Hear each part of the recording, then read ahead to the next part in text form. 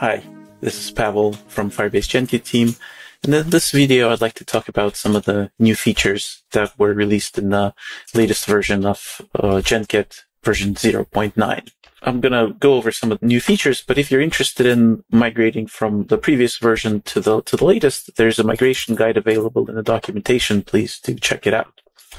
One of the new features in Genkit 0.9, or it's not really new, but it got significantly updated, is prompts. Like here we have an example here. We're just making a call to an LLM, and here I'd like to maybe point out that we added a feature that you can specify a global model, so that when you're calling generate, you don't have to, so you can just pass in the prompt directly. But one of the features is like with prompts is we've combined .prompt and moved into the core framework. So it is kind of built in. You don't have to import it separately anymore. So it is just a kind of a feature of Genkit now. Yeah, so you can do define prompt, and then you can just pass in the template, the .prompt template in here, and you can specify input schema here. And the nice thing is you can actually just go and invoke these prompts as functions. And also here, because it takes in an input, it requires the name. So I'm just going to say, say hi to Pavel. And if I run this, it should say hi. Okay, great. So, and also there's an option for when you're defining prompt is to use function instead of the string template. So basically this is the same thing as before. And here we're just saying, we're writing a function that will generate the messages that we want to send to the LLM. And here this can be completely dynamic. You see this is an asynchronous function, so you can make API calls, read from database, do whatever you want to construct the actual call to the LLM if you want to. And this works the same way. And in addition to kind of, these prompts, we've also tried to improve multi-turn chat use cases. So, and for that, we have introduced a chat feature, multi-turn chat feature. And here, let me just kind of copy paste the sample here. So you can create a chat instance from Genkit, and then in here we're doing like in an infinite loop. We're just getting input from the user from the command line, and just sending that input to that chat session, and we're just printing it out. So just save this, and if I run this, so we can just say hi. Okay, I can put up my name.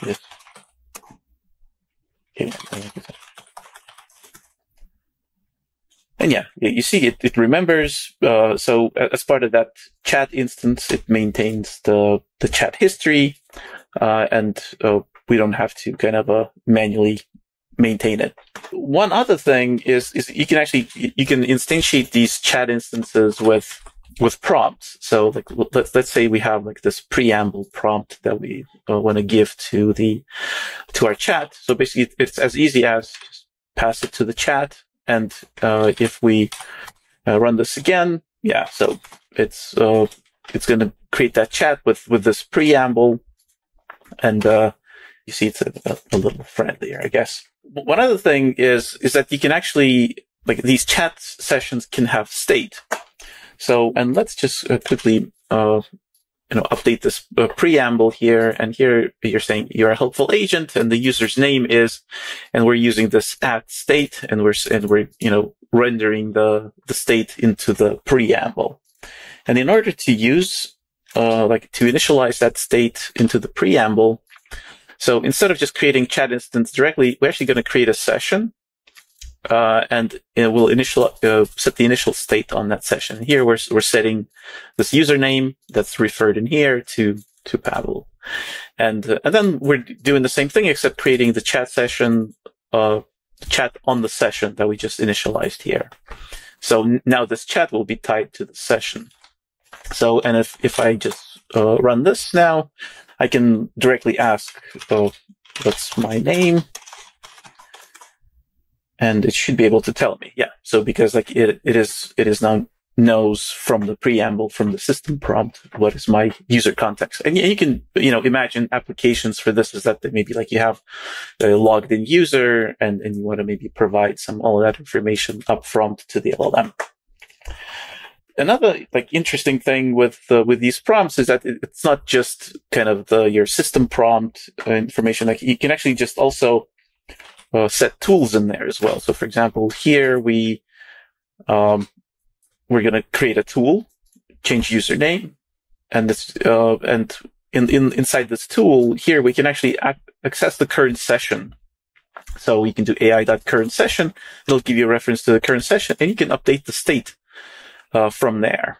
And so we're going to pass this tool to this preamble. So we're saying the tools available in this preamble are this. And here I'm going to go ahead and actually just as we're iterating, I'm going to print out the state on each iteration so that we can see that it actually changes. So let me just clear this and just restart. And I'm going to say hi. And it says hi. And here it prints out that our current state is username equals Pavel. I'm going to change username to Chris. And there, it actually called the tool to update our username, and now our internal state has changed. So this is very useful if you're interacting with LLM and you want to maintain some kind of a state that you're maybe building up over time, visualizing something in the UI or whatever it may be. So and another interesting thing is that the tool here, so it can be a tool, but you can also specify another prompt as a tool. So let me just quickly maybe add another prompt here.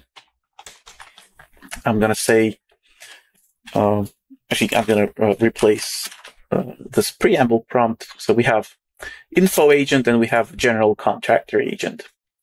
So, and the info agent can, we're providing a description here, general information and administrative tasks like updating usernames.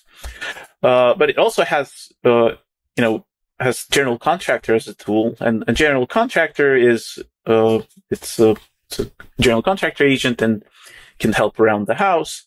And here in the prompt, we're saying, talk like a general contractor, and you really like yellow color, and that's the only paint you have. And if we, let me just quickly update this little UI loop. So here we're just going to do the same thing. We're going to initialize things with our username. We're going to start with the info agent. And in the loop, we're doing the same thing. We're just sending input. And here we're printing out what tools have been called so far. And I'm printing out the session state as well. So let's just clear this and run this again.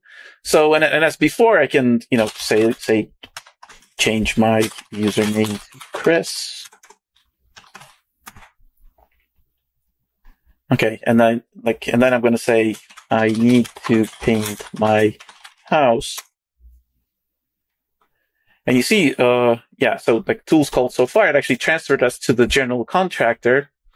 So basically what happens when a prompt get invoked as a tool, it's gonna go grab the preamble in our current chat session and replace it with whatever this prompt provides. So, and this prompt basically replaces the system prompt with these instructions and new tools. So, and here we actually, it says tools info agent. So we can, in theory, just, transfer back to the info agent in here as well. But this kind of shows you that this is a, very basic example, but this is how you build multi-agent systems. Each of these agents are specialized so that they have specific instructions, a specific set of tools that they can utilize, and keeping them smaller, they will make less mistakes, and you can provide more specific instructions, and then you can transfer between them depending on your workflow, and they would perform better than if you just put everything into one big agent with all these different instructions. So yeah, this is kind of the high-level overview of these new features with Genkit 0.9. Please do check them out and let us know what you think. Thanks.